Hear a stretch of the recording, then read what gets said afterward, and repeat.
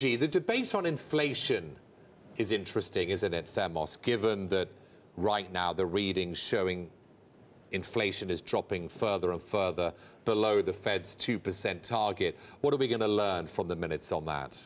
I think that we'll discuss inflation quite a bit. We don't think it's going to reach some kind of final conclusion around that, but I do think that what they've been arguing and they've been highlighting is that there are some components of that which are transitory, and that will be a debate, but the conclusion is telegraphed. I think that the interesting bits that people will decipher will mostly be about the central market debate, which is, do they pause in September, discuss, announce the balance sheet reduction, or do they hike in September and push that for December?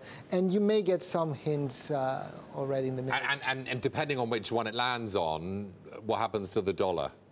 Well, that's a very difficult question. I think that the dollar has mainly been weakening when the curve has been flattening and has been strengthening as the curve steepened.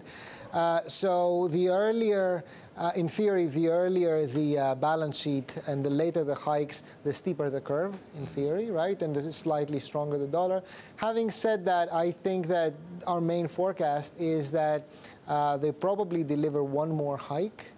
And then they do the balance sheet towards the end of the year, which will probably talk about a roughly stable dollar in the next few months, but a flatter curve with higher front-end rates.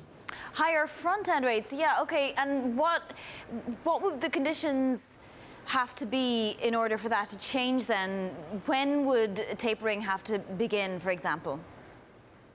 I mean, the conditions, I think that when you talk about the drivers of this, is that together with the slightly softer inflation numbers, you're seeing good growth and you're starting to see easing in financial conditions that has started since December, and that may be driving the policy decisions from the Fed. With respect to the balance sheet unwind, I think this is an issue for the last quarter, the December meeting potentially. And when it comes to actual hikes, will remains to be seen.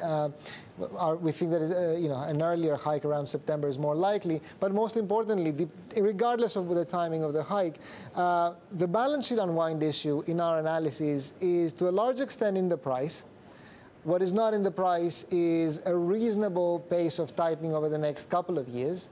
And the Fed's confidence may actually force some repricing in terms of two-year rates to expect a slightly higher Fed funds path in the 18 to 24 months ahead.